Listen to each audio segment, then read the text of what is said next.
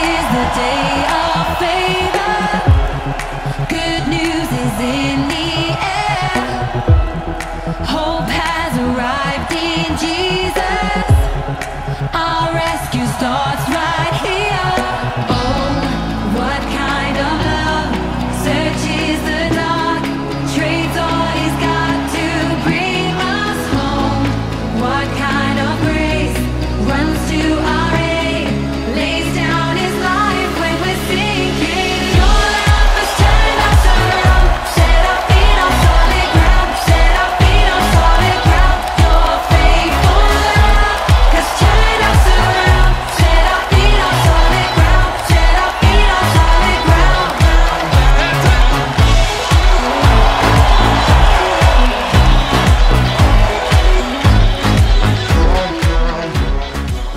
Hi and welcome to Catalyst Kids. My name is Sonia and today we're going to continue to look at some of the big questions from J. John's book, That's a Good Question.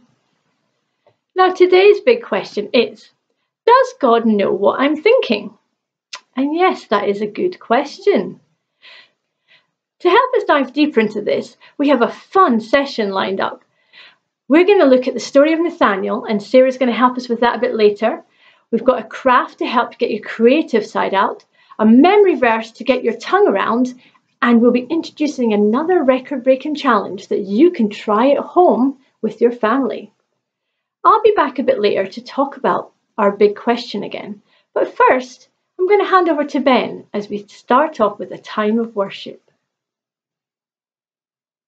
Thank you, Sonia. Yes, this morning we're going to kick it off and we're going to worship, but before we go any further, let's pray. So, Father, thank you so much that you love us. Thank you that you are with us, you want to be with us, and that you care for each one of us. Father, we just ask that we all get to experience you this morning through the worship, that we can hear you, we can feel you, and we can just enjoy being in your presence. Amen. Amazing. Right, everyone, jump up onto your feet. Did you do it? You did it, of course you did. Now, I want you all to wiggle, wiggle, wiggle, wiggle, wiggle, wiggle, and then spin right on the spot. Jump up as high as you can, and clap as many times as you can in 5 seconds. 3, 2, 1, go. 1, 2, 3, 4, 5. Amazing. We are going to worship now. We're going to sing and shout, and we're going to jump up, dance, and worship God. Oh, hello there. Welcome back to our living room. Our worship song today is Sing and Shout.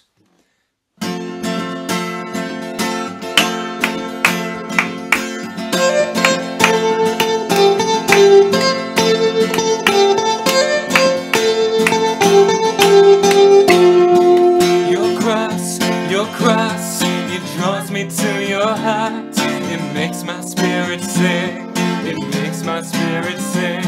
Your grace, so I hear it call my name. I'm waking up to sing, I'm waking up to sing. We will sing and shout, yeah, sing and shout. Open up our hearts and pour your praises out. We will sing and shout, yeah, sing and shout. Open up our hearts and pour your praises out.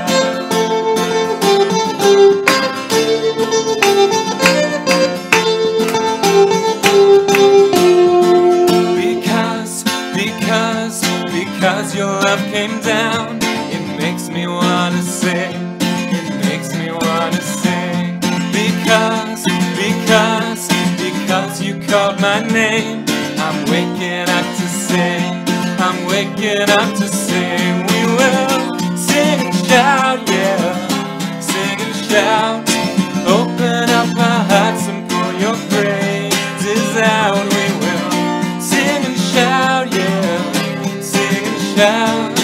Open up our hearts and pour your praises out. What could be better than a grace that washes all our shame away? What could be better than your great love? What could be better than a grace that leads us home and makes a way? What could be better than your great love? We will sing and shout, yeah, sing and shout. Open up our hearts and pour your praises out. We will sing and shout, yeah, sing and shout. Open up our hearts and pour your praises out.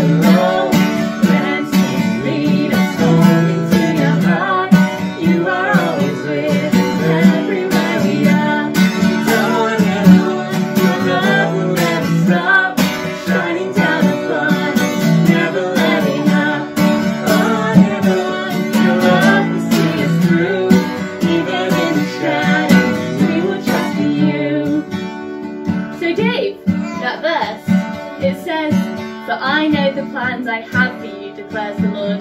Plans to prosper you and not to harm you. Plans to give you a hope and a future. Okay, how amazing is that? So let's sing that chorus one more time.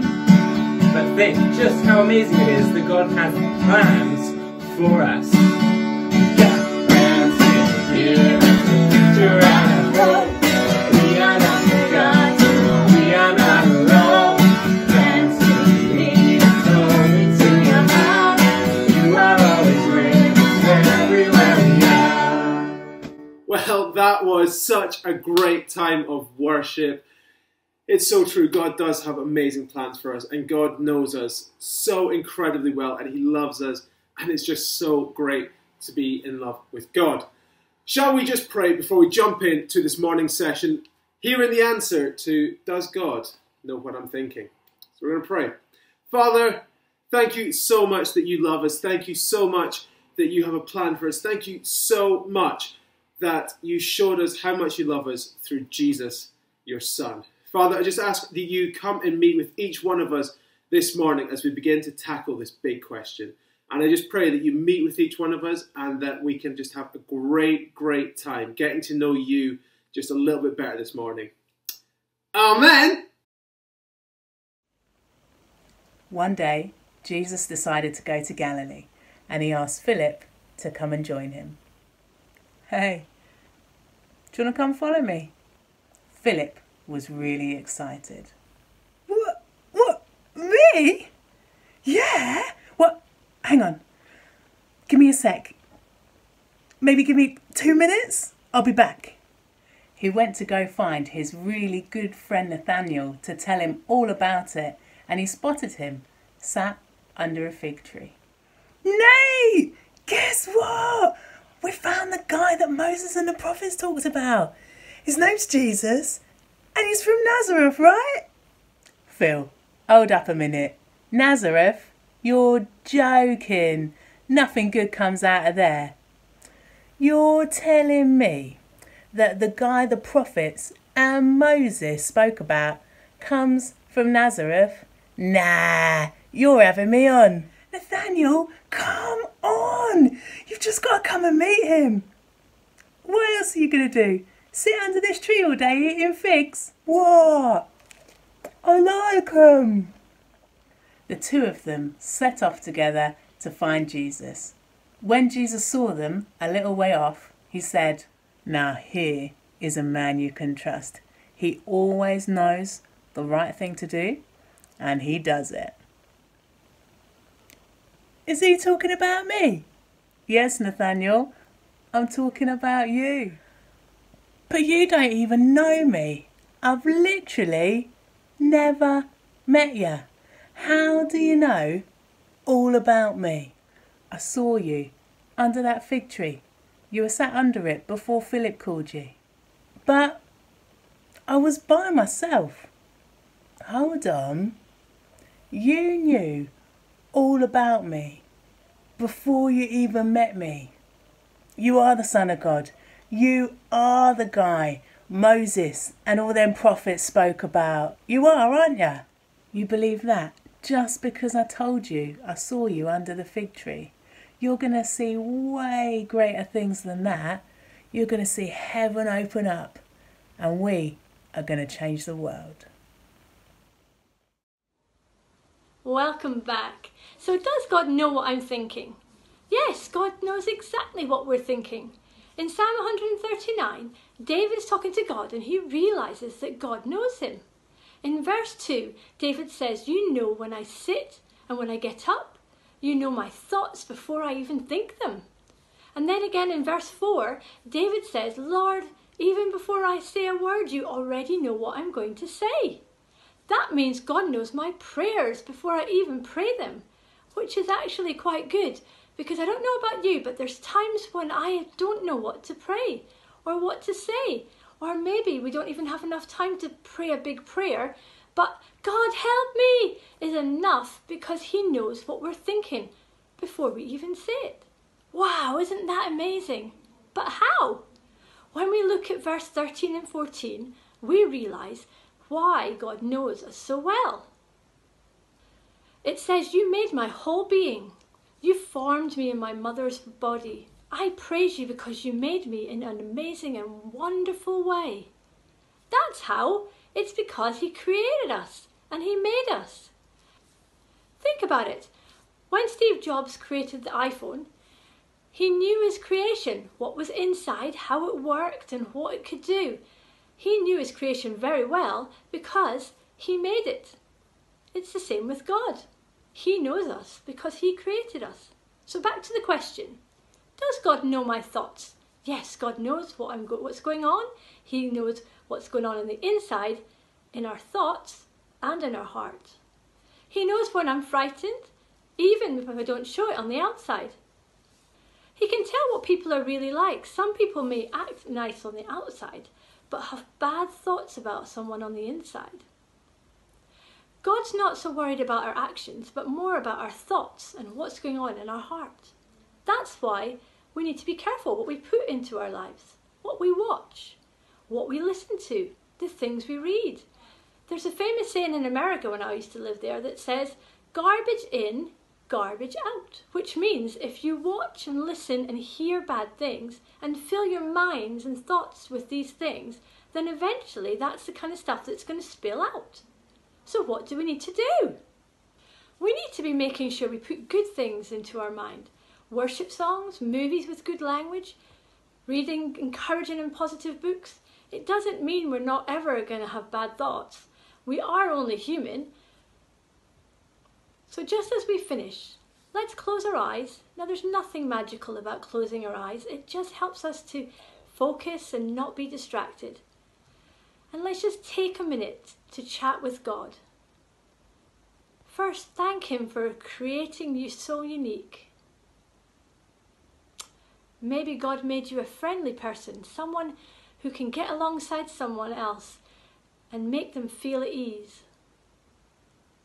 Or maybe God made you a bold person, somebody that could stand up for others that don't stand up for themselves. However God made you, just thank him for making you so unique. Thank you. Now ask him to show you if there's anything in your life that shouldn't be there.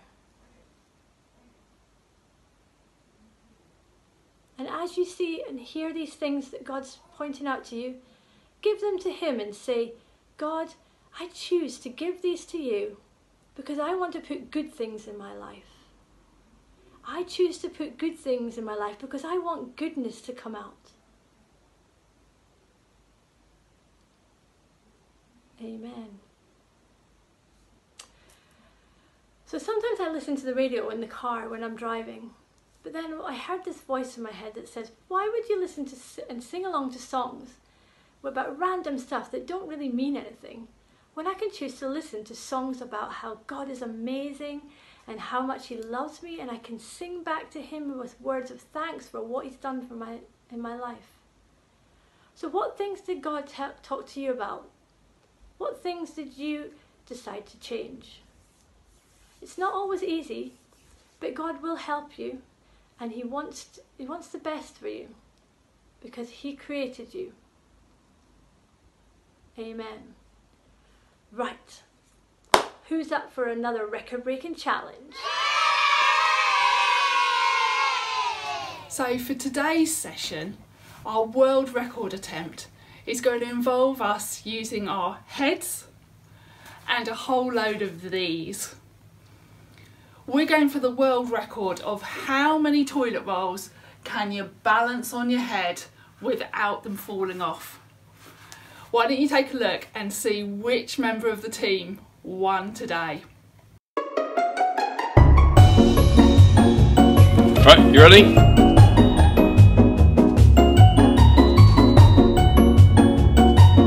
Okay, let's do it.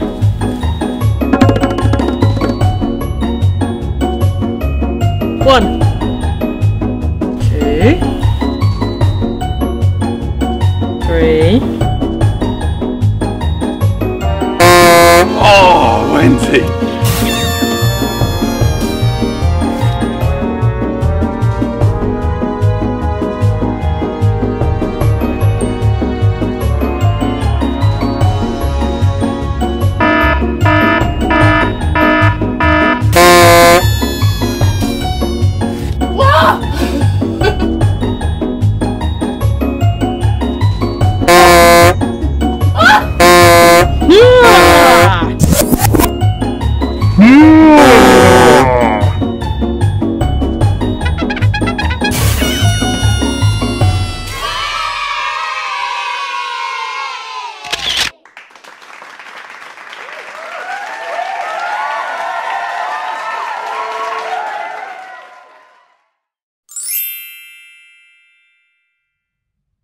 Today's craft is going to help us to remember the story of Jesus and Nathaniel, and also the big question, does God know what I'm thinking? All you're going to need is a piece of paper, any size, some paints, and some pens or crayons if you like. We are going to make a beautiful tree together to help us to remember the story and the question. First, we need to draw a tree trunk. Here's one I did earlier. Now we're drawing a tree, of course, to remind us that Jesus saw Nathaniel under the tree. And Jesus knew Nathaniel. He knew what he was like, what he was thinking. And in the same way, Jesus knows you. He knows your name. He knows what you're like. He knows what you're thinking. He knows what you worry about, what you think about, what you dream about, what you hope for. Isn't that great? So we start with our tree trunk. Then, to make our tree really beautiful, we are going to do some finger painting, partly because it's fun, but also because your fingerprints and thumbprints are unique to you. There's only one of you in the world. And remember, as you make your leaves out of finger paints, that you are unique. There is one of you. No one else is quite like you. And God knows you.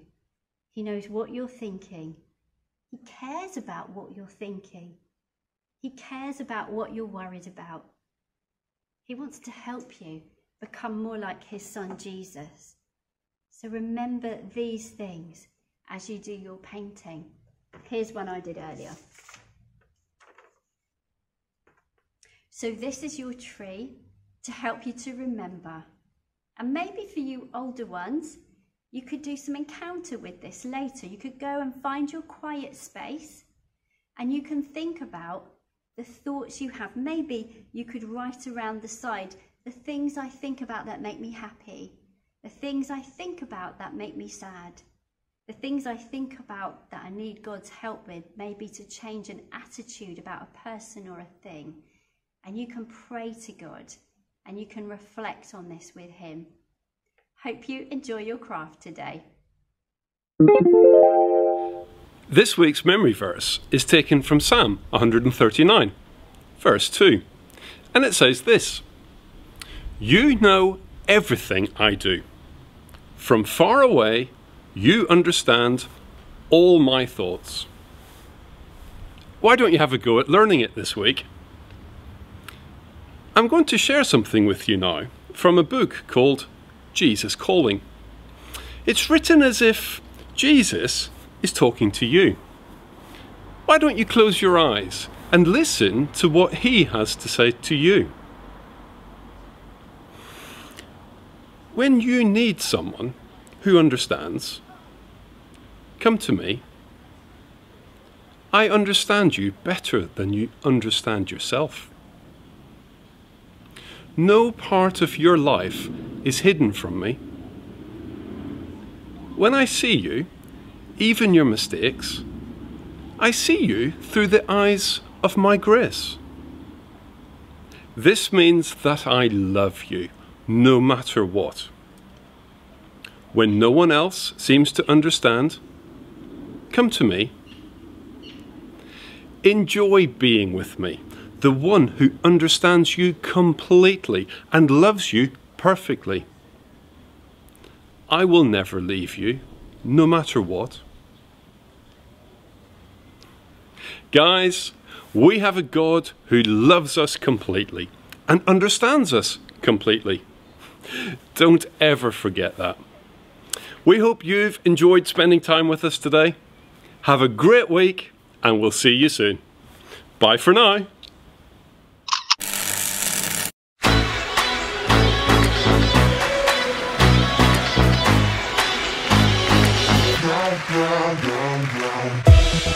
This is the day of favor. Good news is in